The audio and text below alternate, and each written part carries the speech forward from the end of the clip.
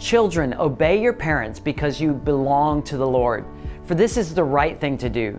Honor your father and mother. This is the first commandment with a promise. If you honor your father and mother, things will go well for you and you will have a long life on the earth. Ephesians 6, 1-3.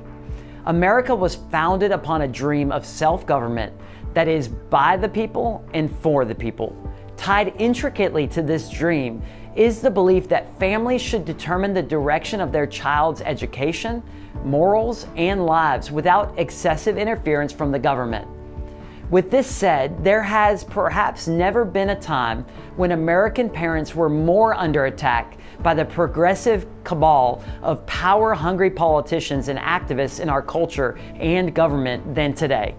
These people actively seek to poison American children's morals and sexual ethics to transform an entire generation into confused and rageful relativists who are easily angered and even more easily controlled.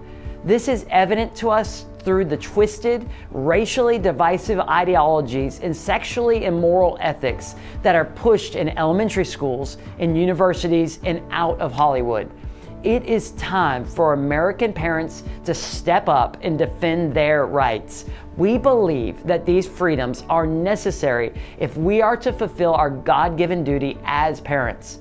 Direct your children onto the right path, and when they are older, they will not leave it.